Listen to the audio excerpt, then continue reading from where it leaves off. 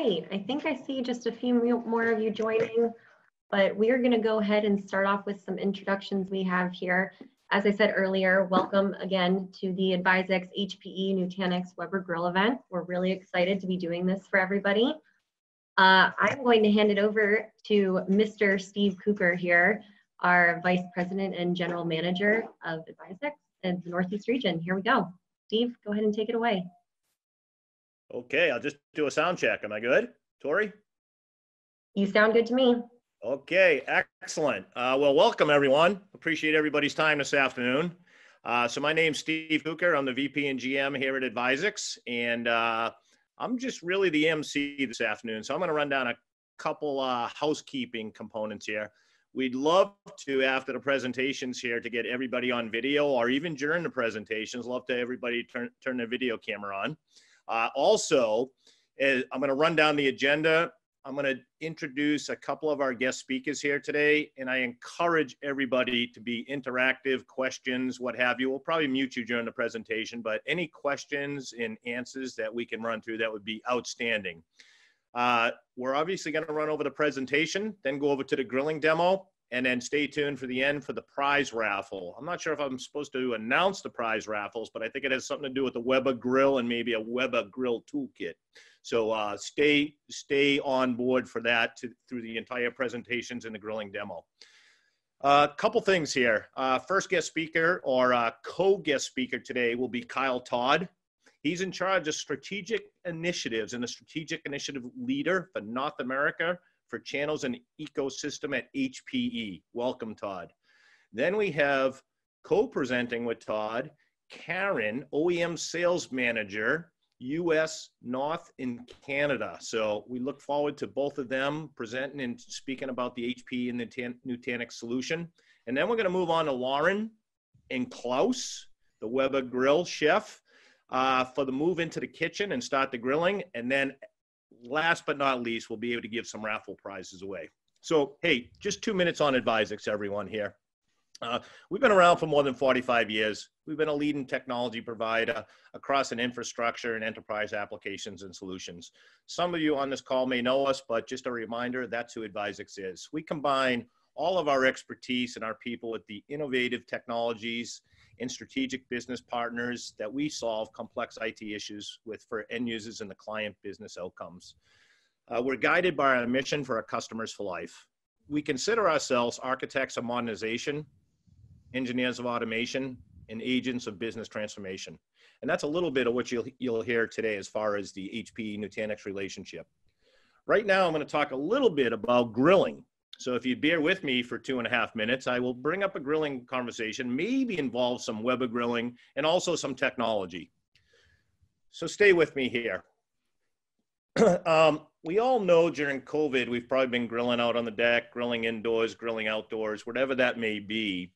But during my barbecue season, there is an etiquette that I follow when it comes to the dangerous task of outdoor cooking. It's the only type of cooking, as a real man, such as I am, that I step into and take control of. It is called grill or deck cooking for me. But I've taken steps to help me diminish the fear and the danger of grilling by enabling my Weber Connect Smart Grilling Hub and application. Oh, by the way, you can buy that from Weber Grill, not from HPE, Nutanix, or Advizex. I think that's all stored on the HPE Nutanix cloud solutions though. So FYI, if you want to download that, you'll use HPE Nutanix in the back end. So when I volunteer for this barbecuing on my Weber Grill, the following chain of events occur. My wife buys the food. My wife makes the salad, prepares the vegetables, and makes the desserts.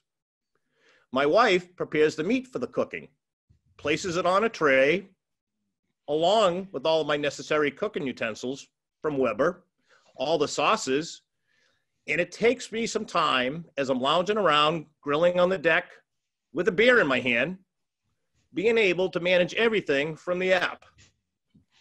Here comes the most important part. I place the meat on the grill, not my wife. My wife then goes inside to organize the plates and the table settings. My wife comes out to tell me that the meat is burning. I thank her for that, and I ask if she will bring me another beer while I deal with the situation. That situation is all while I'm monitoring my Weber Grill app.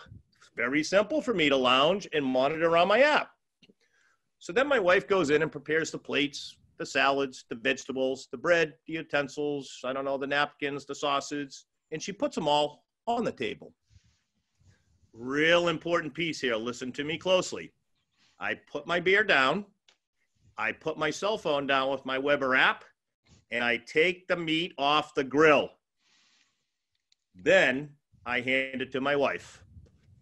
After eating, my wife clears the table. She does the dishes.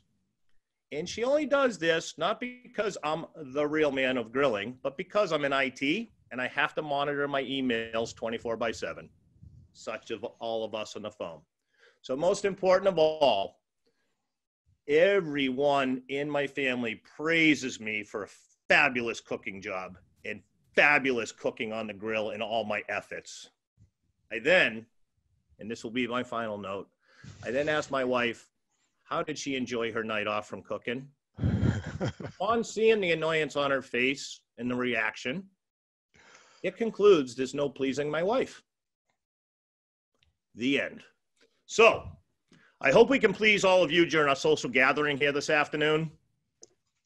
Whether it's an on-prem cloud solution or whether it's a hybrid cloud solution, whether the technology is only successful and efficient and it supports your business needs, both now and in the future.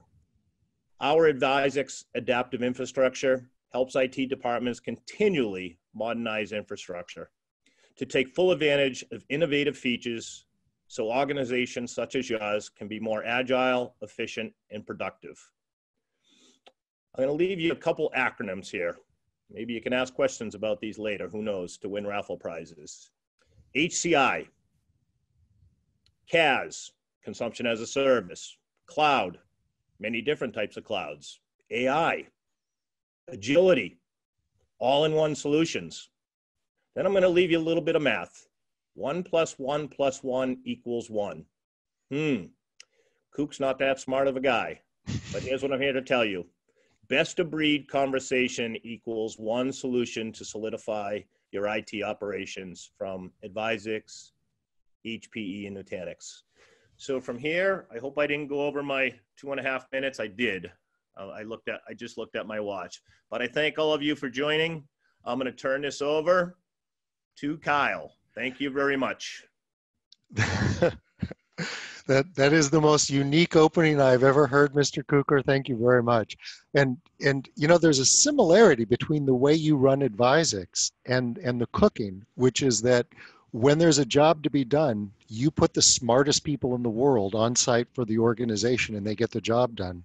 So you bring in the subject matter experts. It's not dissimilar from the whole cooking arrangement. So Steve's the first guy that I ever met when I joined HPE 10 years ago, and I've seen the organization he runs, and it is the best of the best and incredibly bright, talented people that really do look for customers for life. It's not about a transaction. It's about how can we take care of you and help you move to the next phase of technology and make you competitive and all that so that you can be successful. So nothing but good things to say about Advizex and Mr. Cooker, all barbecuing stories aside.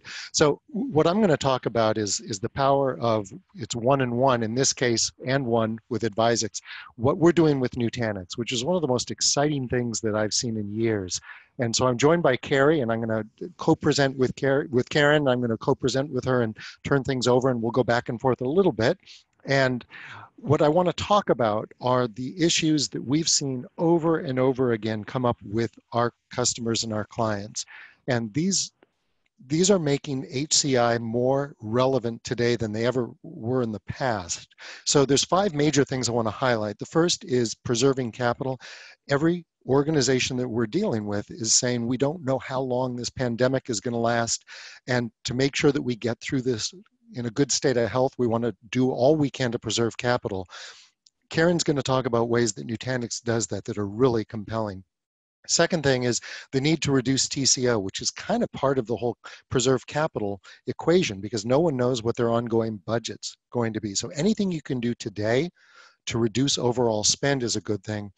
Simplifying management is critical for a couple of reasons. A lot of data centers are being managed remotely.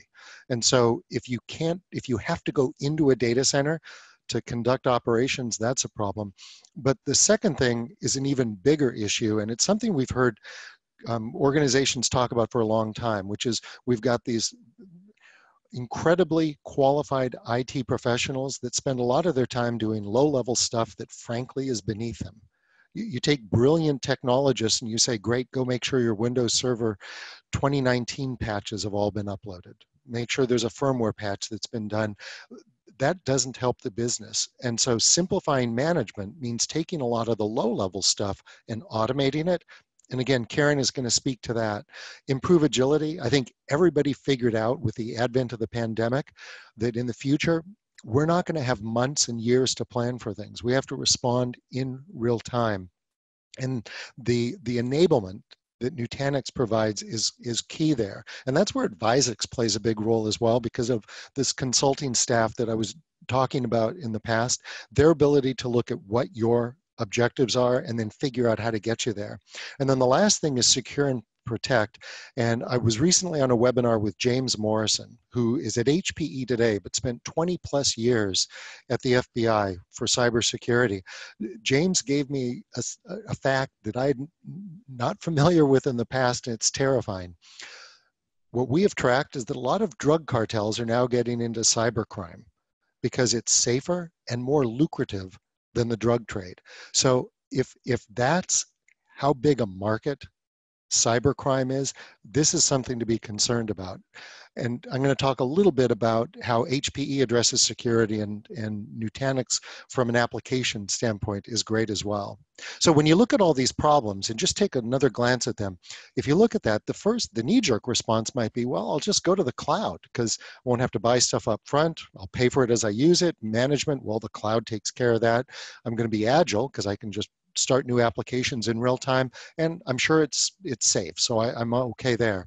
So what Nutanix and HPE, our message is that we absolutely believe that the cloud is the answer, but the reality is that the cloud isn't a location, it's an approach to IT, because what you want to do is to have infrastructure that scales infinitely and simply.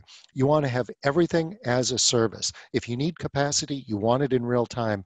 You want it self-managing. You don't want to be the person running around going, did we upgrade Windows Server recently? And the last thing, and Steve brought this up in one of his acronyms, is you want consumption-based pricing. So you don't want to pay for it up front if you can avoid it. You want to monitor your usage and pay for it on a monthly basis. So Nutanix does an amazing job at this. That's why Gartner names them #1 for HCI software year after year after year. And Karen, I'll flip the slides for you, but I wonder if you could chime in and talk about the details about how Nutanix does all of this. Sure can. Thanks, Kyle. Good afternoon, everybody, and welcome to our webinar. So happy to have you. So for those of you who haven't heard about Nutanix, Kyle, if you want to go back one slide, what we really do is we help our customers modernize their data center and run their applications at any scale, on-prem or in the cloud. Our as-a-service cloud-like model enables complete flexibility to scale, consume, and manage your infrastructure based on your needs.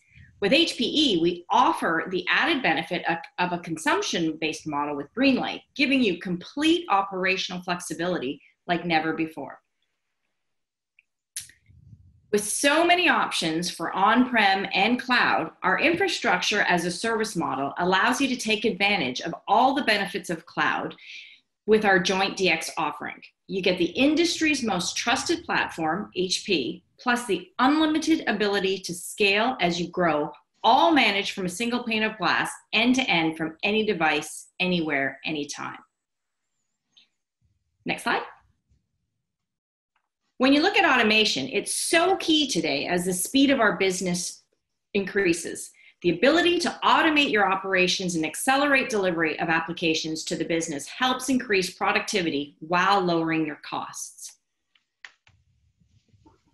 The ability to proactively understand your growth and business needs reduces the potential of overruns and additional costs while giving you the advantage to plan for your growth like never before. The self-healing and proactive management automated through our software analytics helps to eliminate mundane day-to-day tasks, allowing your IT resources to work on more strategic offerings to deliver to your business, while lowering those costs all at the same time. And with all the goodness that you've seen, you get a true cloud-like experience and all the benefits while still maintaining and controlling your costs. What's interesting is recently we announced in early September, we now offer general availability of Nutanix clusters on AWS. Azure is coming shortly. For you, this means we now extend all the Nutanix benefits to the public cloud by eliminating complexities and costs of hybrid environments.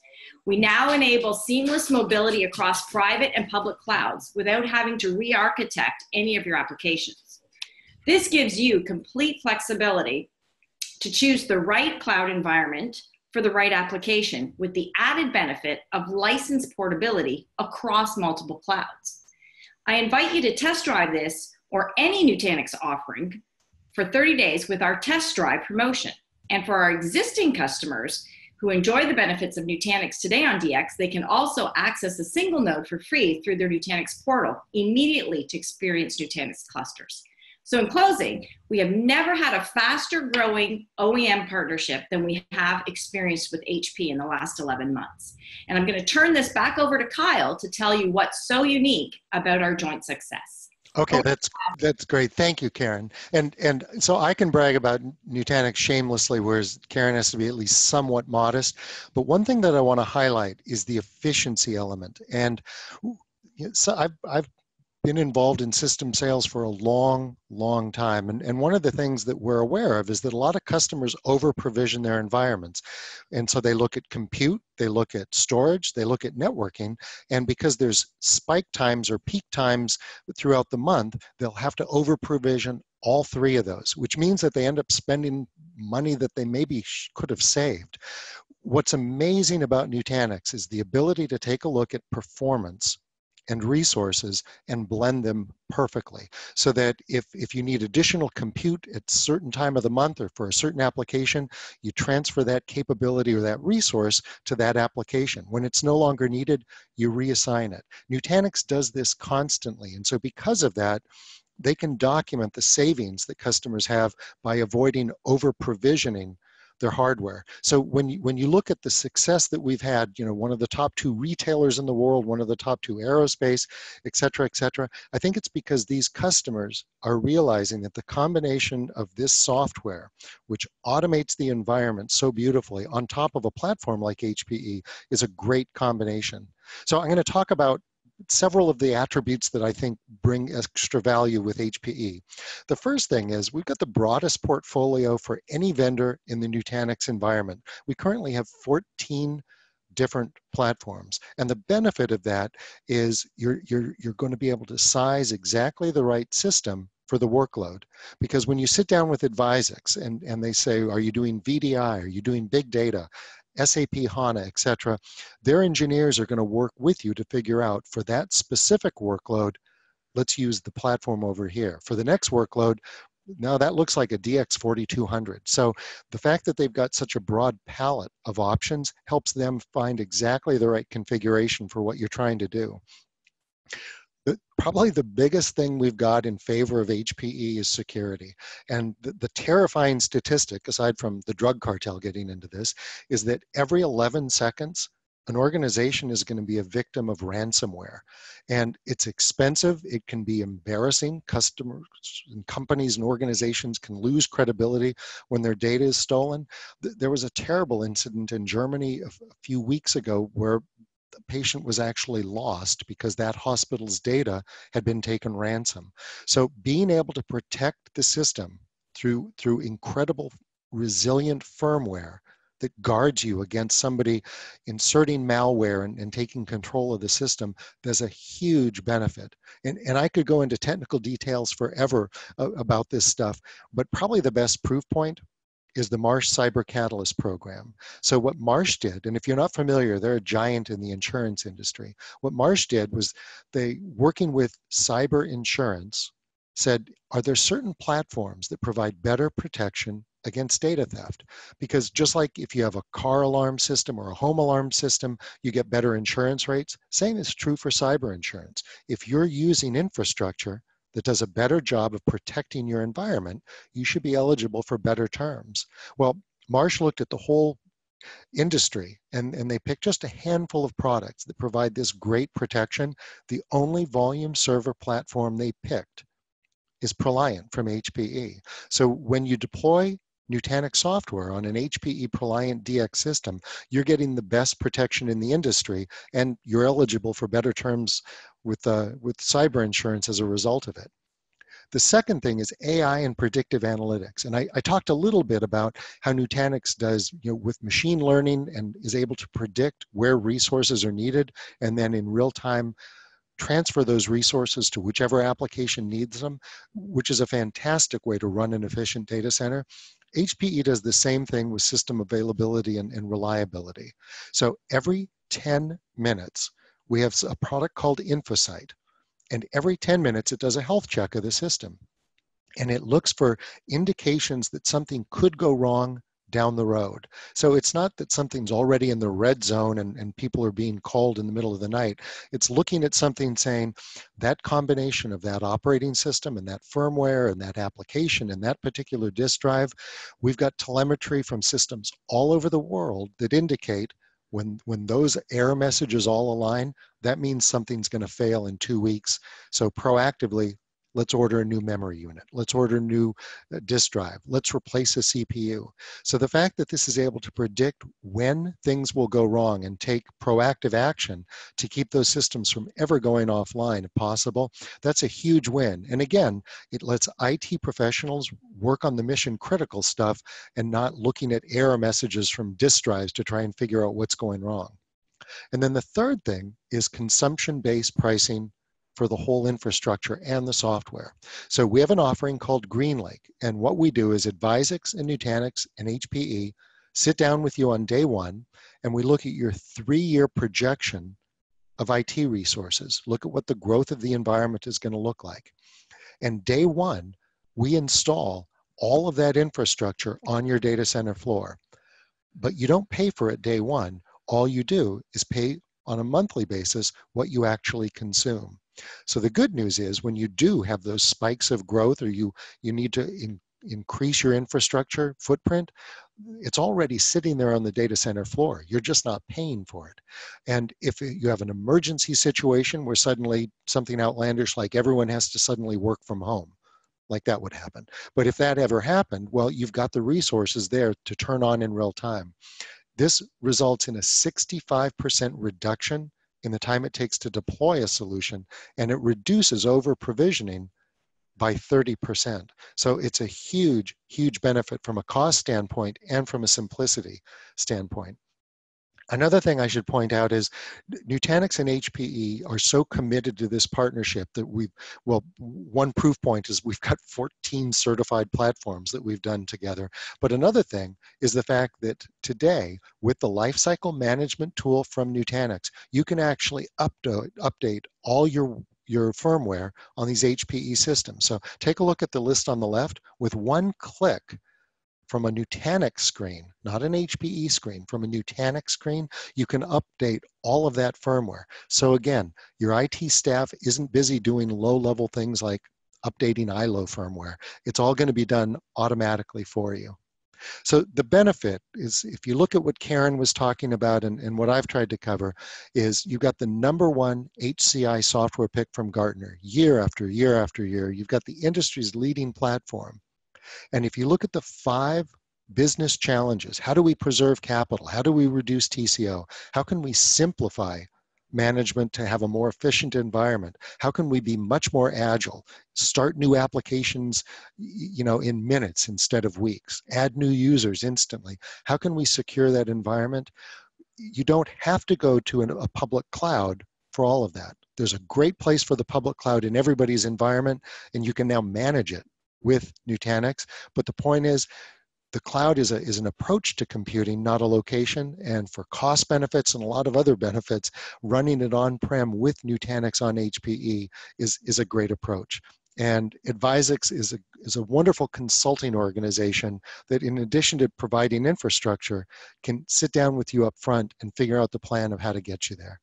So that's all for us. That's on the product education overview. And I'm going to turn it over to the fun stuff. Turn it over to Lauren and to Chef Klaus to take it from here. Thank you very much.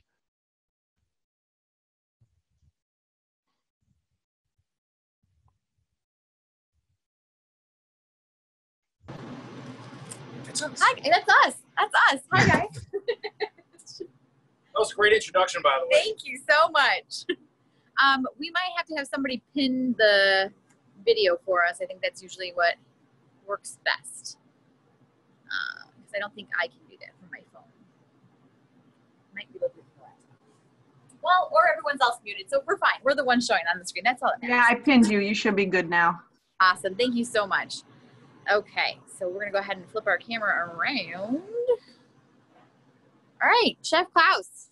Oh, there's all kinds of pay.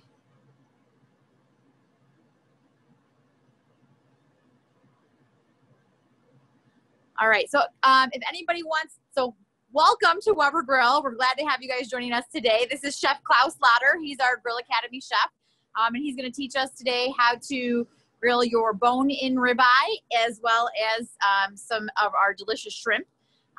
Everyone should have received them in your kits, and we're talking about the best tips and practices with all of the grilling. If you haven't already, the first thing we need to ask you to do, I know the camera's on you and I'm talking, but whatever. To take your steaks out of the refrigerator if you're going to be grilling along with us, or if you're going to be grilling in just a little bit, you might want to start setting those aside. Usually, and I'll let you talk about why. And then second, if you have any questions throughout the entire process, just type them into the Q&A, and then I'll be able to read those out to Chef Klaus as we're going along. We encourage you to ask any kind of questions about grilling that you would like, whether it's about the specific stuff that we're talking about today, or grilling in general. We've got a nice chunk of time here, so it's your opportunity to ask this grilling expert what the best stuff is. So Klaus, why don't you go ahead and take it from there? All right. Welcome, folks. As Lawrence mentioned, I'm Chef Klaus. I've been with Weber Grill now since 2016. I've been taking over the Grill Academy chef since the last couple of years. And it's our pleasure to be joining your meeting and sharing these tips and tricks and talking about these steaks and shrimp with you. Usually, as we start off during the class, we know there's a good mix about gas grillers and charcoal grillers out there. How many do we have again in this meeting, Lauren? I think we have like over 40, I believe. Yeah, so quite a good chunk. So we're not going to go through the majority of it and ask everybody exactly what it is to grill on, but we are going to talk about both gas grilling and charcoal grilling as we do in most of our classes. And the first thing we got to do, of course, is going to have to light our grills, and let's talk about that. So here at the demo kitchen here inside Schaumburg Weber Grill Restaurant. Schaumburg, Illinois. These guys are all over there. Okay, in Illinois. All right. So what we have here is a Weber Genesis 2, and it is a 3-burner. And we're talking about gas grills. A lot of them are going to be very similar to that nature. The first tip is for lighting up your gas grill, of course, is going to be to lift the lid, right? You do not want to let that cavity build up with gas and end your grilling experience really quick.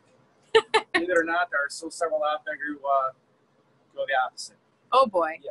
That's scary. So once your lift the propane- lid. Got it. Once the propane is on, or you're a natural gas line, usually all burners here, you want to kind of bring it towards the point where it has a little insignia here for lighting. Let the gas go in, and then you want to go ahead and spark it up from there, and that'll get your gas going. And then from there, we're going to leave the, in this particular grill, this setup, we're going to leave the middle one off completely, and we're going to have the right side as well as medium high. And that's the acronym for Weber Grill. We call it MOM, which is a medium high off, medium high. What that does is that establishes our cooking grill zones. You'll hear us talking about it all throughout the class. going to be direct grilling, which can be right over the main heat, the burners, or the charcoal. Indirect grilling, which is going to be your cool zone, over the burners that are off, or the space where there is no charcoal. And then again, surrounding it with the other side here with the direct grilling. So once you have that lid, we're going to go ahead and close the grill. And it should take you approximately about 10 to 15 minutes, really gets your maximum heat, according to whatever burners you have lit. And what the main temperature we want to look for is around 450 to 500 degrees. That's kind of like a sweet spot. Now, Chef Klaus, we know that not everyone has this big fancy grill that you have here at home. So they might only have a 2-burner grill.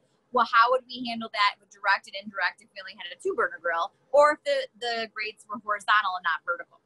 So if you have the horizontal grills for one, then I usually do is I set the back burners on and I leave the front burner off. And that way you set up your directly in the back, indirect in the front.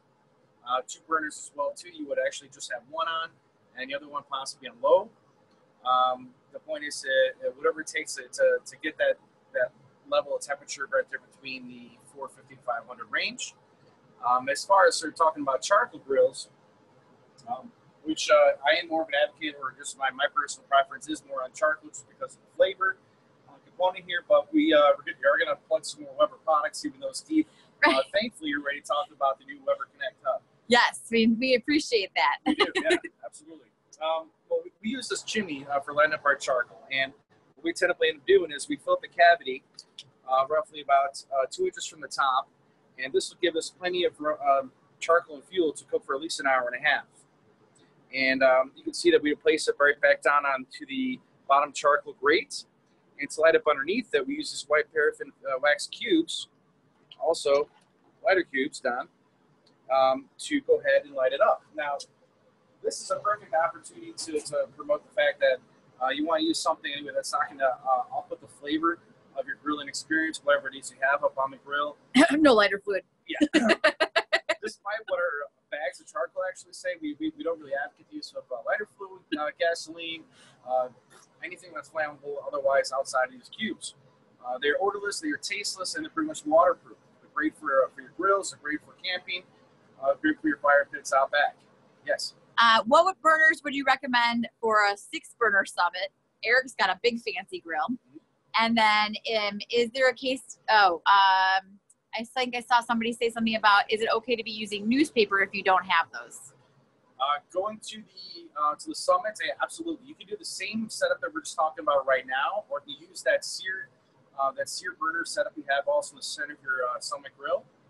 You could turn that center part on there, and you could actually go the one before it, your sear grate, the one after it, and then you keep the 2 off on the side. That grill sparks up pretty high. The BTU is very strong. You should be good with that. As far as using a lot of newspaper or cardboard as well, it does work. You have to keep on replacing it as it burns out pretty fast, and those ashes tend to fly around pretty good. There are also like these little brick campfire starters as well too, kind of like this compressed stuff. They work pretty decently as well. Gotta be louder. So should go from there. So a couple notes that I gotta be a little bit louder, so I will have to use my Expo Chef projecting voice. No worries. Okay. So once you have your charcoal lit, for example, you're gonna have that heavy smoke coming off the top of it. What that is, that's burning off the carbon. And what you want to do, it takes about 15-20 minutes for the heavy smoke to dissipate, and you're gonna have like this really just clear heat coming off it. The flames are gonna be billowing out of the top of it.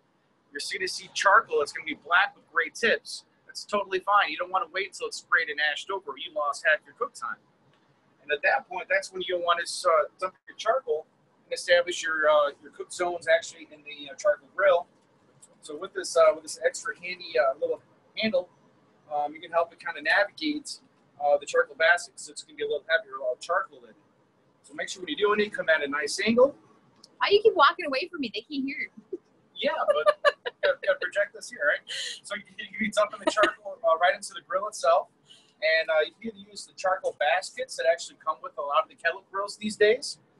And you can establish the same type of setup here. We have baskets one on one side, one on the other, and your center is going to be completely off. Or you can put those baskets together or pyramid style and just put it right there in the center. That's going to be your bullseye setup. So the outer ring is going to be indirect. Or you can just do the traditional and just create a pyramid in the back of the grill and have your indirect in the front and your direct in the back of it. Okay, so I don't put charcoal all over the whole bottom. Absolutely not. And if you tell me you haven't experienced it, done it yourself, or seen somebody else here do it, I know there's some liars out there because it has happened. I mean, back in the day, you know, before I'm getting into the serious grilling of it, I know I've done it myself. All right, you do not need to have all our burners on the gas grill completely on high.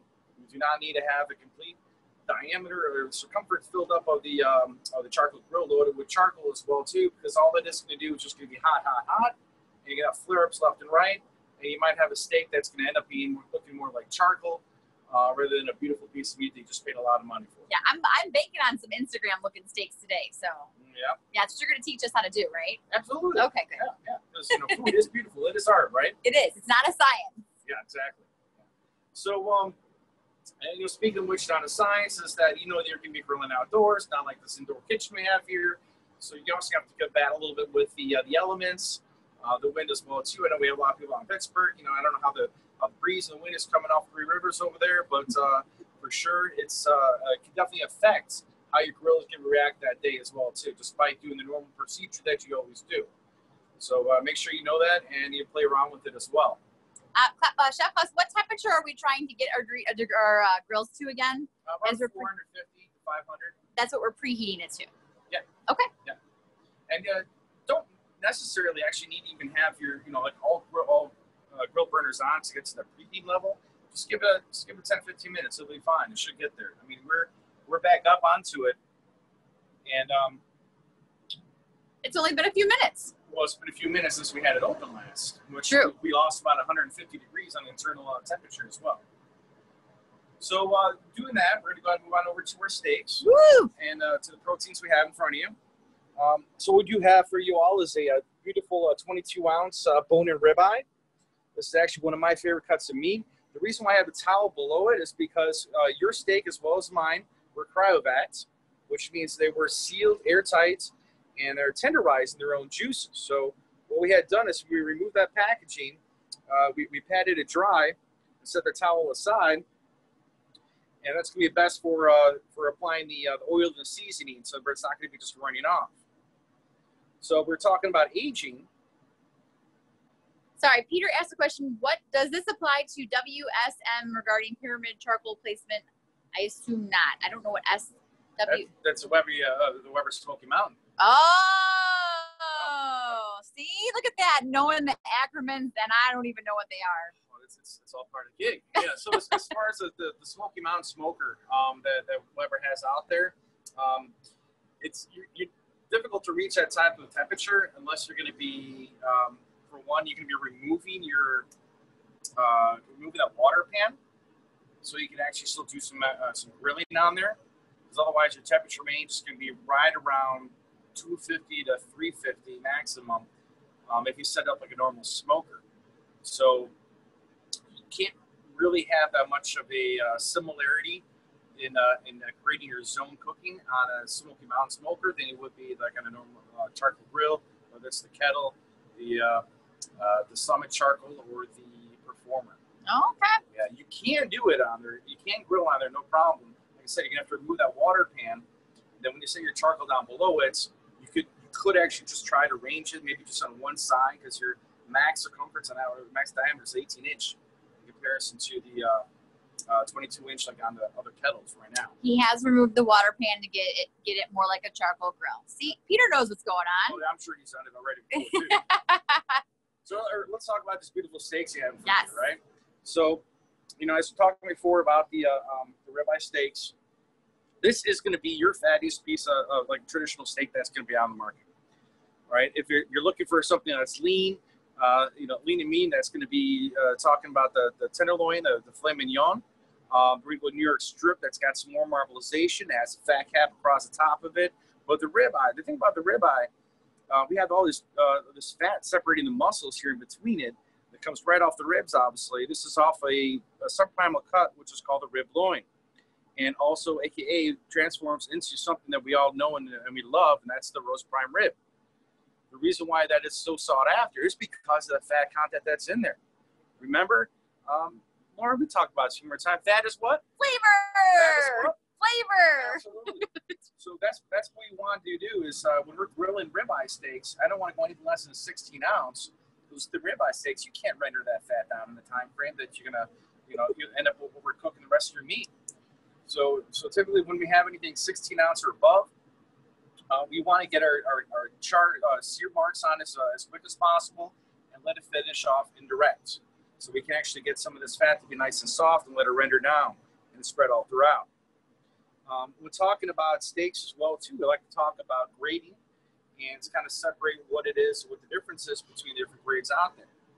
Starting kind of at the base is going to be select. Select is going to be a lot less marbleization onto it. It's going to be one of your more affordable cuts or grades that would be out on the market. Then you go into choice. Price jumps up, marbleization increases. That's where all this here in between it. That's all the nice marbling you see the fat going throughout. And then you're going to go to certified Angus beef. It's actually still part of choice, but it's the upper third part of choice, which is typically traditionally what we have here at the restaurant.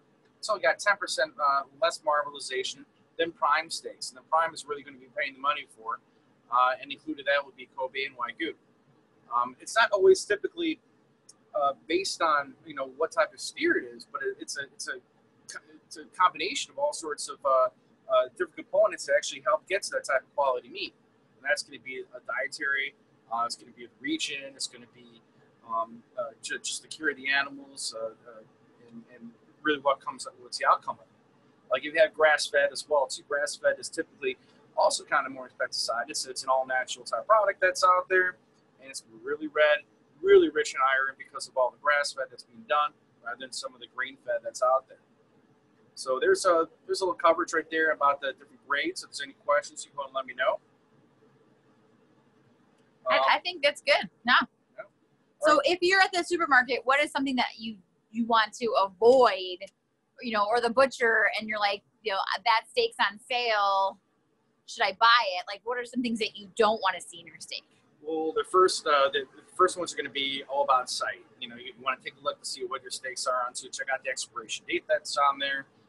Know that if you're going to be getting something that says it's going to be expiring that day before you freeze or use it, then you do want to use it then right away, because you're going to end up freezing it, and then by the time it thaws out as well too, it's going to lose a lot of its quality. So every time you do freeze any protein, what happens is those the water molecules all inside the protein, they actually they end up exploding inside of it, and when you thaw it out again, you just notice all this moisture loss onto it, and you tend to have a drier product. So that's your first visual. Obviously, no greenish or gray color whatsoever. Stay away. And also, we want to look at is see if there's any vein or other collagen that's going to be running throughout your product. You'll see a lot of times in New York strips, as you get further down to the butt side of it, there's going to be this vein end section of it, which is probably like the last third of the rib loin, or the rib loin itself. You want to avoid any veins that's going through here, because that vein is not going to be able to break down in the cooking process. Got it. Typically, you should cut around that, and I use that for skewers. A pan sear for quick sear as well too, something along those lines. That's something things to really avoid when you're looking at the market. I mean, you're gonna go out there, you're gonna see you can see a lot of types of steaks. They're gonna kind of mask what they are and make it look like fillets. You get that with sirloin a lot of times, and some butt steaks. But those meats are typically known for better for braising than they are for quick cooking, because the structure, the fiber structure of the protein is not meant to be tender. So it lends itself to be a little tougher steak. Adam wants to know, would you recommend a reverse sear for a ribeye? Actually, great question, and I do recommend it. I am typically more of the direct sear method first over the indirect or the reverse sear. But for this case, you could definitely try it out here. I mean, if you don't want to try it with this one, you try it a separate time. Match them up to yourself the way it is. And for those of you that are wondering what a reverse sear is that basically instead of the traditional practice. Oh yeah, this is gonna be fun. So the traditional practice is that you put it on the grill and you sear the outside of the steak to lock in all of the juices and move it to an indirect to continue cooking throughout the inside of the steak. Where reverse sear, you actually use lower temperature and you get cooked to a lower temperature, and then you sear it on the outside at the end, which then means that the steak is from top to bottom, maybe a little bit more of that color that you're looking for. Fantastic. Somebody's been paying attention. Yes, I learned something. Yeah, the reverse sear is just is meant to get more universal color than throughout it. And by doing this way, you're spending less time with direct heat, so you're allowing that steak to kind of to heat up slowly. And you bring it to about 100 degrees internal temperature, which is still rare, very rare. And then you finish it off by either adding more charcoal, getting it sparking really hot, or turning up your grill after you pulled it off to get it really hot as well too. Just get the hard sear on it, and then you're closing off your pores. Then sounds great. As far as the shrimp products, the shrimp that we have there, where you here in the restaurant, I believe you get received as well too, are these Texas Gulf shrimp. Now, one of the reasons why we choose to go for the Texas Gulf shrimp, this is 16-20 size, which means approximately 16 to 20 per pound, somewhere in that range. And you can see that at the stores. They'll actually have that labeled usually on the packages as well. The Texas Gulf shrimp, what you're doing is getting something more domestic. It's right in the Gulf there with the warmer waters, and it's usually wild caught. Wild caught is going to be a little bit better for you, I think, than the farm raised shrimp, because this is raised in its natural environment. Nothing's taken away from it. It gets full nutrients, full spectrum, what makes the shrimp so delicious.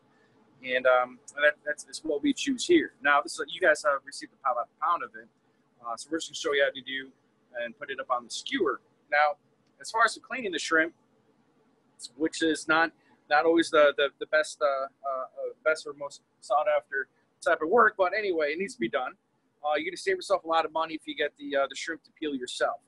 So imagine the shell completely on it. You should take scissors and go right between the shell and the flesh and cut myself all the way down, cut the shrimp all the way down to the last segment. And that way it makes it really easy to kind of pull the rest of the shrimp off it, unless you clean the dietary tract that's right in the middle of it. Now, some are going to be a little cleaner than others. Some will be a little dirtier than others, you know? Just kind of rinse it off, fling them in the garbage, and you'll be ready to go. My go-to marinade for shrimp, as well as vegetables, is just highly recommended, is doing an herb garlic blend, which is essentially vegetable oil, 75%, 25% olive oil, and then you can use raw garlic, rosemary, parsley, and either thyme or oregano. You don't have to chop it ahead of time. Just pull these off the stems, take the raw garlic, throw that in there with the oil in your food processor, use it in your blender. You can do it in your the hand mixer blender as well too. Just puree the hell out of it so it gets nice and chopped up and it's well incorporated. Now you can use that marinade for your shrimp, for chicken, for steaks even, pork as well, and vegetables. So I highly recommend it. Now, typically how we do is I'll add like 4 shrimp or 3 shrimp and 2 skewers, and I think I have a little math issue, but it's not. It's meant to be that way. So in your packs, we didn't include the skewers, but you can get them pretty much at any local grocery store. Yeah. What's really important about the skewers, Chef Klaus, that we need to make sure everybody knows? You gotta soak them. Soak them, yes. So if you're not using metal, you're using wood. Anytime you use wood, it's pretty obvious, but we'll just state it anyway. You want to soak your wood planks, your wood skewers in water. It doesn't really take much more than half an hour for the skewers themselves. For the cedar planks, they usually give at least an hour with some weight on it to make sure it goes down below. Prevents it from burning on the grill. Now you see how I'm putting these on here is I'm using 2 skewers because shrimp and most other seafood like this or lobster curl up pretty bad when they're grilled and they're cooked. And so that way this helps prevent it. And not to mention if you are going to be, if you're a shrimp family like mine is, and the other day we had probably about 30, 40 shrimp going up on the grill. I didn't want to spend the time and like flip over each of the shrimp. Right. So I put them all on skewers. Much easier, just to be able to take it, flip over like that, and call it a day. I like it. Yes. Now. All about convenience. All about convenience. All about efficiency. Yeah? Us Germans, yeah, very efficient. Yeah, boy. All right. So 2 spices that I'm going to recommend. We have several out there in the market right now. We're going to go with our Chicago steak seasoning that we're going to use for our steak. Which was included in everybody's package. Well, that was nice. Yeah. And the other one is going to be the classic barbecue. Now, the classic barbecue spice, I like to add this one to the shrimp. it's really like it takes you to a different level. All right, it gives a nice little heat, a little sweetness because the brown sugar heavy base to it. That's very common to like the Midwest spice mixes out here for barbecue and sauces. Now, I noticed that you're not just, getting right on top of the shrimp with that. You're just kind of sprinkling from a few inches above? Yes. When you're seasoning your steak, your protein, and especially if you're not taking it out of the shaker like this, some people, they just kind of spooning it on or they dump a container onto it. And it's really improper seasoning. Now, we're not going to get all fancy. We're not going to do the whole swan seasoning thing on there. It's silly. But we are going to make sure we have an even seasoning coat on. Now, the shrimp was already marinated, so I don't need to oil it. But we are going to do that for our steak. And we'll do it like so. Now, oiling it. Why are you not oiling the grill? Good question, Lauren. So, we're going to make sure we get both sides of it. And it's just a light coat, okay? It's not going to be doused in it. There's three benefits you're going to have with oiling your proteins instead of your grill. For one, that oil is going to help the seasoning to adhere to the steak. Two, it's going to add to the conduction of the heat, and it's going to be able to get a better sear on it. And three, that's going to help prevent your sticking. Now, as far as oiling your grill, I only recommend really doing it like at the beginning, before you even turn the grill on. If you're going to scrub it, if you're going to scrape it down, you should be doing it anyway. Maybe take a paper towel, a little bit of oil. You can wipe up and get a little extra ash off it. If you want to. Well, yeah. I mean, that's what I would recommend. That's the way that I do it usually for my grill. Now, when it's hot, it's not going to do you any good, except there's going to be flare-ups. You sit there with an aerosol spray can, you can create yourself a little flamethrower. It's going to just dissipate right off the grease before you even get on there. And if you try to just put the oil on it itself as well too, it's going to be just way too hot. First of all, a good chance of you burning yourself, and then it's not going to really be as much of assistance as it would by doing it this way. Okay. Now, what kind of oil did you use here, Chef? What I used for this one was a blended oil. What that is 75% canola oil, 25% or just olive oil. And the reason behind it, I'm going to say why. Flash points and high burn points. You think about that heat coming that's off of this, which heat coming off 500 degrees, is the internal cavity with it, is that you want to make sure that you're going to have oil that's going to have a high flash point. Extra virgin olive oil has a low flash point, a low burn point, that it can also give an off-putting flavor. So we can recommend for other oils will be soy oil, canola oil, center vegetable. We're going with sunflower, linseed oil, grapeseed oil, avocado oil, which is really big, coming out strong in the market. All that's fantastic for high flash points. Got it. So blended virgin, oil. Yeah, the extra virgin is more for just adding a little bit of flavor component to it, but still avoiding the fact that it could burn quickly. Okay. So we put a light coating of oil on the grill. And now you're going to use on the steak. See, I was testing you to see if you were going to make sure I did it right. Oh, that's all right. And you're putting the Chicago steak seasoning on the ribeye. Yep. Now, one of the things I did want to ask about earlier, two things. One, I love this little tip right here that I'm going to share with everyone. I used to season my steaks right on the countertop. He said, it was like, what difference does it make? But then you wouldn't be able to do that really cool trick that you just did with all the extras that fall onto the plate if you're using a plate. The larger cut of meat that you have, the more volume of meat, protein you have anyway. So you need to add a good amount of seasoning. I'm talking about like 10-ounce fillets or some center cut 7 ounces, even around those lines. You want to make sure it gets seasoning all around it. But we start off at the top, with the bottom. Anything that falls over on the extra on the side of the plate or the tray platter itself, then you can actually just turn the steak on its side and make sure you get all that seasoning in there so you have no waste. Yeah. Justin said he needs a bigger kitchen to wheel his grill inside. It's getting cold up there in the Northeast. Yeah. We agree. Sure is. And also, we have this hood system. That's how come we get to grill inside. It actually allows for the air to be pulled up and the smoke. They did. They do. We might have a guy. If you need a guy, let us know. I know a guy. I actually wanted to ask, we were talking about steaks earlier, and I forgot to ask, this is a bone-in ribeye, right? So what's the benefit of me having a steak that has a bone in it versus not having a bone in it? Well, let's get it on. Okay. And then we'll touch that subject. Okay, sounds good. Now, because of the shrimps only take roughly about 3 minutes per side, direct grilling, and the steak itself is going to be closer to about 12 to 15 minutes. We're going to get the steak going here first and make sure we're always going to choose ourselves a spot on the Direct side. Direct heat. Direct heat. Got it. Okay. All right, good deal. So you hear that sizzle right away? Yes. Okay. And because a lot of times during these classes we get a little chatty, we're going to go ahead and set our time in for 2 minutes before we do a little rotation to get those beautiful hash marks everybody's trying to get, right? Right. So, Because we're going Instagram worthy here. Instagram tweet worthy. Absolutely. So we're talking about the bone in versus the boneless. All right. So Yes. bone in steaks, whether it's going to be pork or it's going to be filet, it's going to be bone and strip steak, or this one here, the ribeye, is you tend to actually get more flavor and juicier steak out of the product.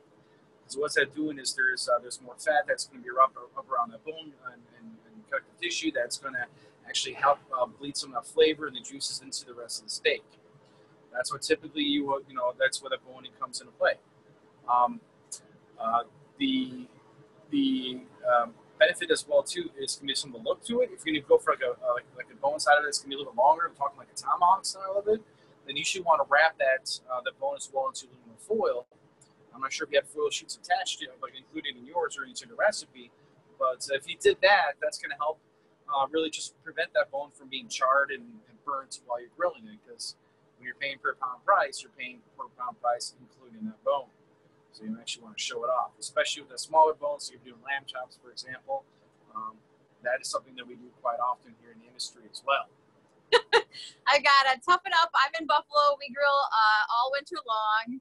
Justin, I heard there was also a comment here that said it's never too cold to grill. And then Karen asked, why direct heat? Direct heat for steak. We're doing the direct sear method. So that's why we're going to go straight up direct sear first. So let's go over the direct heat right over the main flame. So we're getting that sear on there. Get that sear on there. Locking it it does, it locks the juices in. It sears the pores to keep that steak nice and juicy. The colleagues out there in Buffalo, you're the one who said that it's never too cold to grill. Absolutely, we stand by 100%. Lauren and I have done events in the snow, to blizzards. Hey, I'm gonna throw a loop there. It's Karen. What if I got a sear mechanism on my barbecue? That is a great thing to have. I'm gonna put the stop on our timer. Hold on one second, we'll answer that. Because we had that question in our class yesterday as well. Look at those pretty marks. Okay, so we're going to move it still to direct, 90 degrees, at a different spot. Exactly. Got it. So we did 2 minutes. We're doing another 2 minutes? We'll do a minute on it. A minute? You're going to make me like hold the camera and change the timer? No, you're going to do it by yourself. so what was the question? So Karen just says that she's got actually the sear burner on her grill. Yeah. Remember we talked about this last night, so I'll let you answer because I don't remember exactly the answer. So same with the individual was asking about their Summit. The Summit for sure has the sear burner as well. So you can use that. You set up your direct grilling now in the center. You have the sear grate on, you have the sear burner on. There's also 2 burners next to it, and then you can have the outside of it is going to be off. So that way you can use that as your indirect. What that sear burner is, it has higher BTU, where it's stronger and able to get a really nice sear on it. So you can keep that on high as well. You can do it for approximately the same amount of time. Go 2 minutes on it. You saw the marks around that. Yeah. These are the standard burners we have here in the Genesis, and they were ample. Same thing would be good for your sear burners as well. Okay, so I've got, what do you think about cast iron pan on the grill? And then I have an older Silver A grill, direct heat or medium. And then a Summit where all burners are the same. Well, you should still be able to turn your burners off and on those grills, so you'll have the direct heat. Did you lose the tongs? No, I was hanging out there. I got hooks everywhere around. Yeah, right. So before we go and answer those questions, so we did 90 degrees. Now we're flipping it completely over and going to a new spot on the other side. Look at those marks. Oh my God, it's so pretty! Yay! Give you a real close up. Hopefully my phone won't catch on fire. And same thing with the strip. Now we put those direct as well. Direct heat on strip. Got it. So we had just seen me move it now from one spot on the grate or the grill grates to a new spot every time I flipped it or turned it. And the reason on is because we have used up all the energy, all the heat from those particular grates. So you want to get to new spots and get the same beautiful nice sear on it. and avoid like a cold grate as well. Right, because you want to get the new energy from the new grates. Right, exactly. Okay, so just to, you should have your burners that are on medium high. Yes. And if regardless of the grill that you have, if you want a direct zone, you just turn those burners on and the other burners off. I think that should handle everybody's answers to those questions, except for Ann, who asked about a cast iron skillet on the grill. We love cast iron cooking. You know, in fact, a lot of our classes, we kind of design it around our cast iron GPS system, which is a gourmet barbecue system, where we have a center, the center of the circle of the grate, whether charcoal or there's a removable center circle inside of the gas grate as well, too. We have for Spirit, Genesis, and Summit, where you can actually put a cast iron wok, a cast iron griddle, right in that center part of it. Same would apply if you're using a normal cast iron griddle that you would have at home. I got several myself because I love working with it and last generations, and once you take care of them. Now, I would typically, you know, if you want to just do like the sear, like on a steak with a cast iron, you don't have to do it on the grill. You could also just do that at home, you know, like right on your stove. You can use that for doing like a more fajita style cooking. If you want to do that for baking cakes on there, if you want to do it for I'm sorry, what did you just say?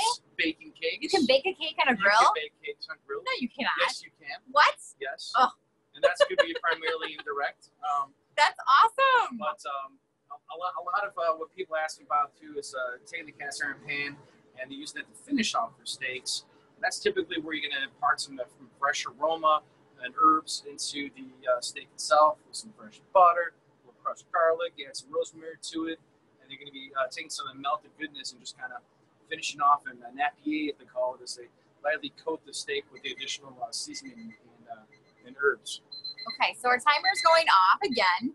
So just to review, we had 2 minutes for the initial sear, 90 degrees, 1 minute, and then flipped it over to the other side, and that was another 2 minutes? Yes, that was running the 2 minutes. Okay. So we have the one sear side over there. You can actually turn it a little bit here because the grates are still going to be hot. Okay. And the shrimp are going to do a rotation. Okay. You see ready with the gray to more of a reddish color. Nice pink getting on there. Got a nice charm. Oh, yeah, that looks good.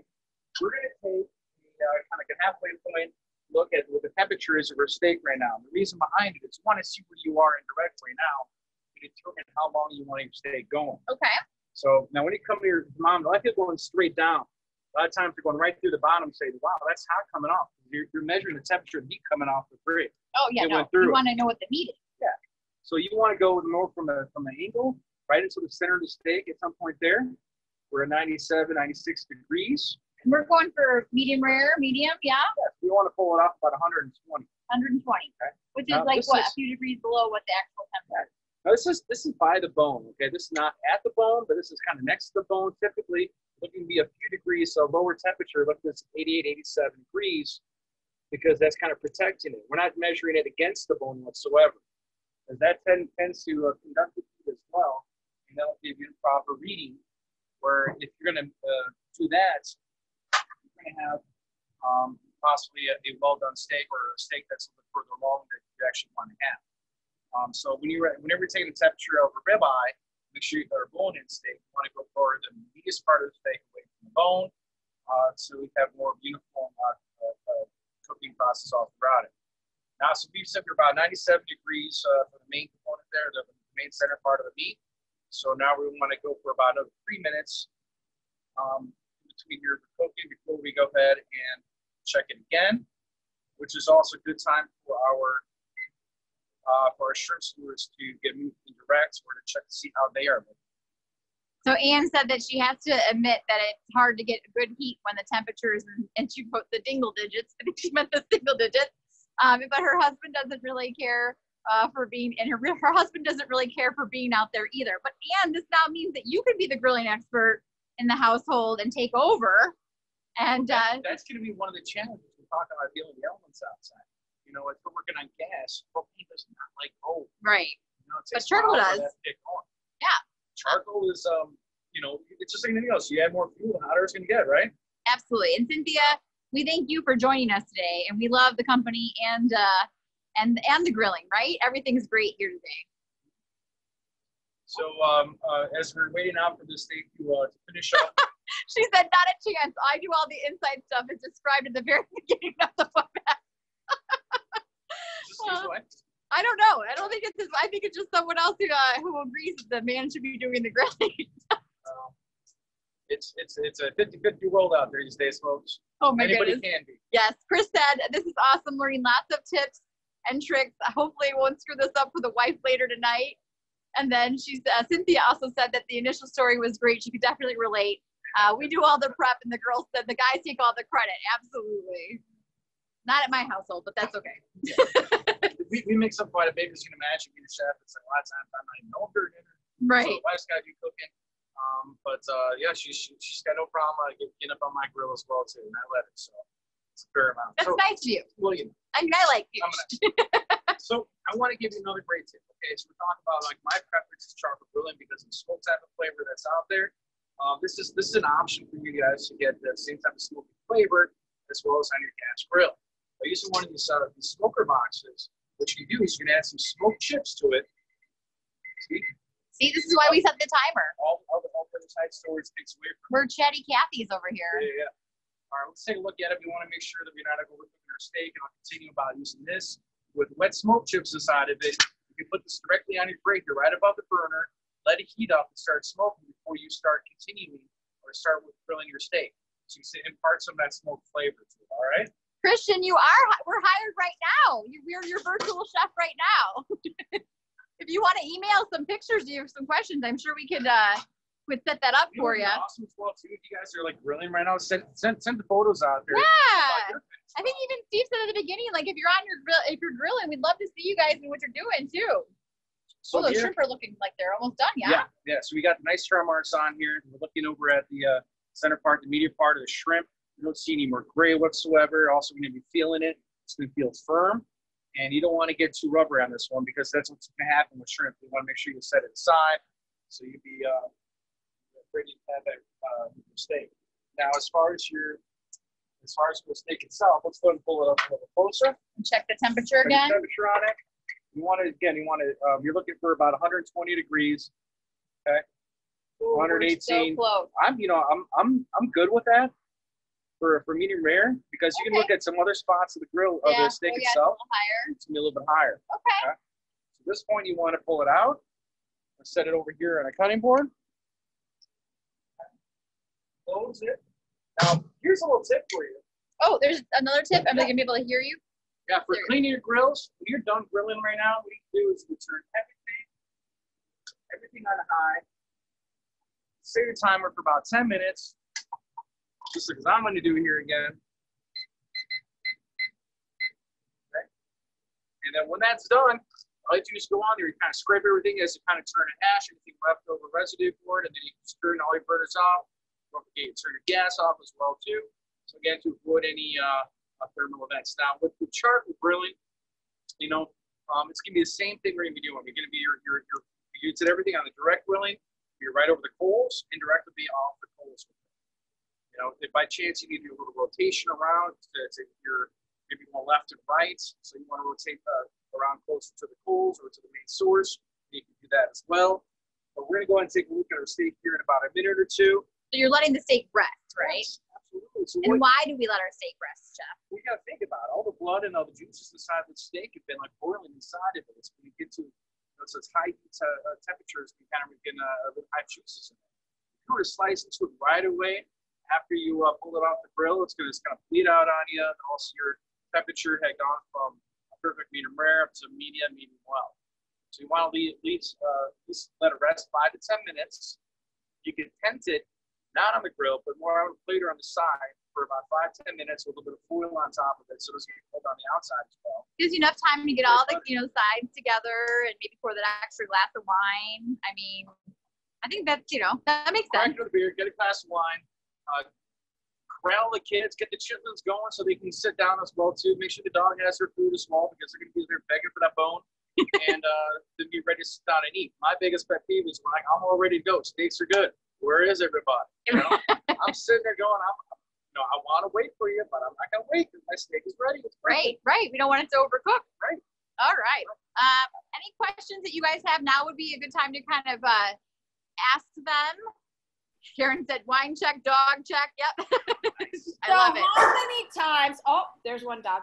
So how many times do I turn the steak? You went back and forth on either side of your grill. How many times? So we have the initial place on the grill, okay? After about 2 minutes, we did 90-degree rotation. And then we flipped it once. Over. We flipped it once over. Every time we turned it 90 degrees or flipped it over, we went to a new hot spot on the grill. And then we went to indirect. We just rotated and put it in the indirect side of it. So you're only flipping it once, but you're rotating twice. Got it? I don't, but I think my grill master does. The more you handle the steak, the more you're rotating it or flipping it around, a more chance of it actually being closer to medium well done and higher temps. Same thing applies for doing burgers. A lot of people they're playing around with it too much or flipping around too much. It's just like we talk about the lid close. Because if you're looking, you're not cooking. Thank you. Very important. You know, I got to trust some of those cook times. You have to let yourself go by some of the recipes that are out there, and trust that even that white smoke coming off is good stuff. If it's going to be dark billowy smoke coming out of your grill, yeah, you might want to check it. Right. Eric said his wife likes well done, no red. Well, that's the good thing about this is that searing technique that we showed you will actually allow for you to get the sear marks on it and then move it to indirect and then cook it all the way through so that there is no red without losing a lot of the juices. Aaron asked, when using the smoker box, do you suggest cooking the meat the same way or slower with lower heat? No, because you're not gonna because of the size of the regular steak. I would go with the same way with it. You're just gonna during that cooking process, during the searing process, you're still gonna impart that smoke flavor. You go on the lower temperature up on the grill, you're not gonna get the same type of sear as well. If you do on the reverse sear steak of the reverse sear of it, that's where it's gonna be lower temperature. That'll work, but remember, you can't put your steak on the grill until you start seeing that smoke coming out of the box. Okay? And Eric asked, what temperature is well done? It's 160. 165 and above. And above, yep. Yep. So it's not mooing anymore, right? No red. Yeah. But for our purposes, what we're looking for was that delicious medium rare. Warm red center. Warm red center. That looks perfect. Oh my goodness. Now, Lauren, some of the other questions we got from our clients before doing our virtual classes is, Chef Lauren, do you get to eat these steaks and demos every time? Yeah, we do. I'm starving right now. I haven't eaten anything all day. Yes, job, Perps. And then David says, is it possible to grill without drinking a beer? And I said, and then Ann said, no, it's a cardinal rule. And then what whiskey do you recommend to go with this steak? Yes, it's possible. Just because we're bound. We're on the job right here. Right. We don't get to drink. We both actually have another class coming up here this afternoon, so we gotta make sure we keep our heads at even keel. Although it would add some fun to it. But I do prefer with it. All right. So as far as the whiskey that can go with this one here, it's like I'm a bourbon guy, So if you want to get into one of the local ones out here, Caballas has a really good bourbon out there. Chicago one, yeah. Yeah, Chicago one. Maker's Mark is always one of the classes out of Knott Creek. Is a big fan of mine. Yeah, there's one up in DeKalb that. Buffalo Trace. What was the other? What was it called? I was going to say Whistle Pig is one Whiskey of my Acres. Whiskey Acres was the one. Question, Lauren. Okay. A lot of videos talk about not using a grill brush, but half an onion. Can you weigh in on that? Do you want to hit on that one? No, all you, sir. You're the grilling expert. I'm just the sidekick. What that onion's doing is releasing some of the acidity and something like sulfuric stuff like it's in the onions themselves to help kind of get some of the grates clean. But I don't see really how an onion is going to help it if you got a big chunk that's just kind of burnt or stuck on there. That's where you're still going to need a grill brush. The main thing you have to watch out for. This is obviously another Weber 3-sided grill brush here. Is that after a certain amount of time, you need to replace this as well too, because you have to watch out about the little wire pieces coming loose and breaking off.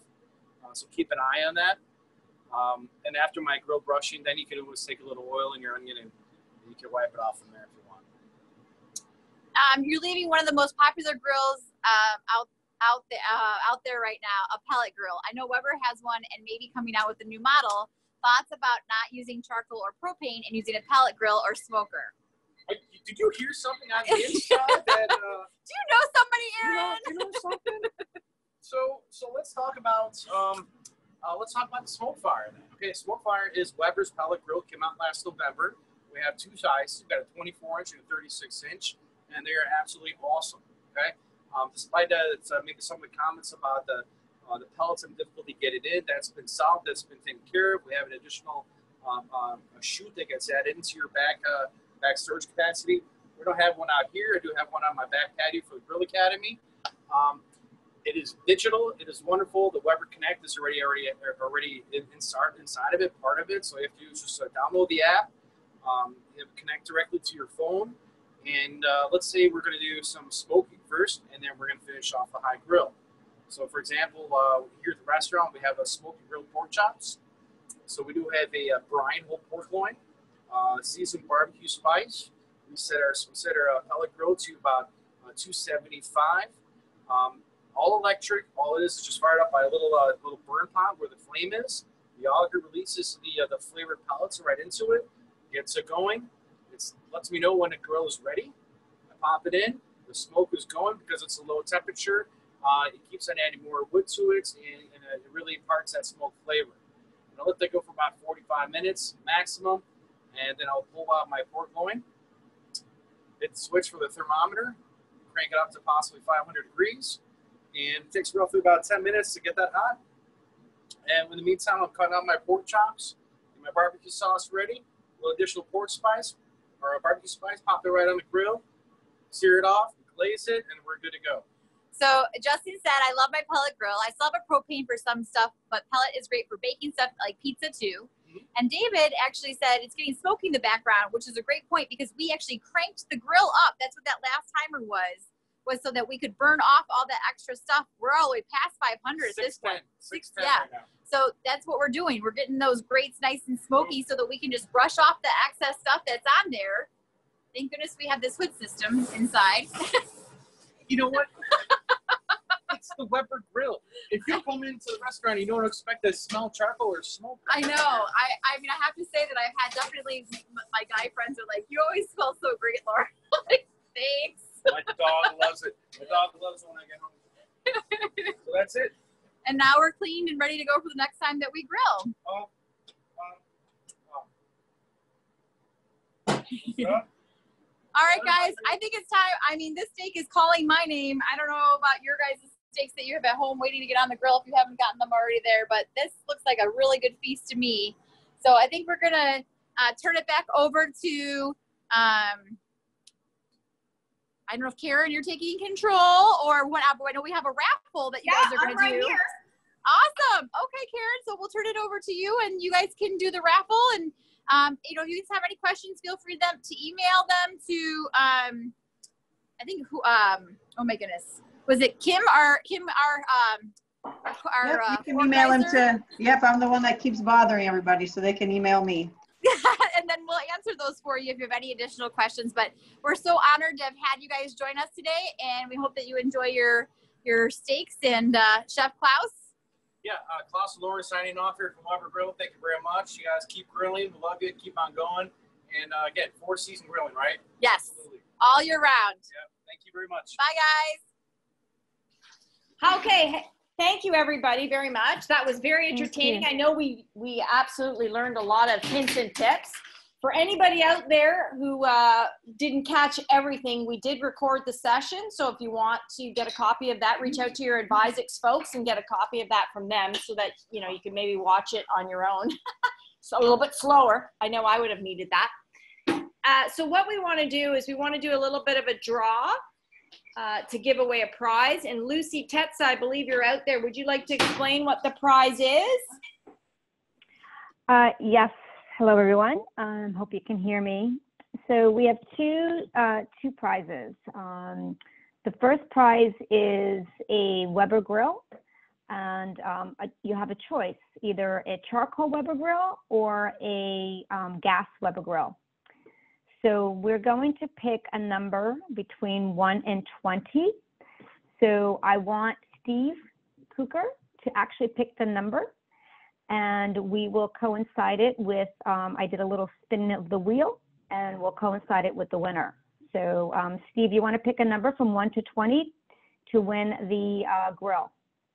Okay, sure. 23. Okay. 1 to 20. 20, 23. That's 20 in Canadian, Steve. 23 is my number, I think. So I'm picking 23. Okay, how about it's always lucky 7. 7. Lucky 7. All right. Lucky 7 actually is Adam Winter. Woo! Put your hands Hey! up for Adam Winter! Woo! Adam Winter from this Department of Transportation, State of Massachusetts. All right. All right, Adam. Woo! All right. Now we're going to pick a number from 20 to 36 to win the set of Weber grilling tools. So pick a number. Don't say 10, Steve. 11. That's me. How about number, you know what, it was funny. I said number 23, but then people will think I'm fixing things. So you said 20 to 36. How about 33? 33. Do we have a John Unser? Woo! All right. All right. Woo! Woo! All right. So, Adam will, Kim will reach out to you and see which grill you would like, either the charcoal or the gas grill, and we'll send out these great, fabulous prizes to both of you. Sorry. So thank you everybody for attending. Hopefully you enjoyed it. If you have any questions from the presentation, please reach out to Advizex. And thank you to Advizex for hosting it and my fellow presenter, Kyle Todd. Have a great evening and enjoy those steaks. Thanks all. Have a great night. Thanks, everyone. Thanks, everyone. Thanks for joining.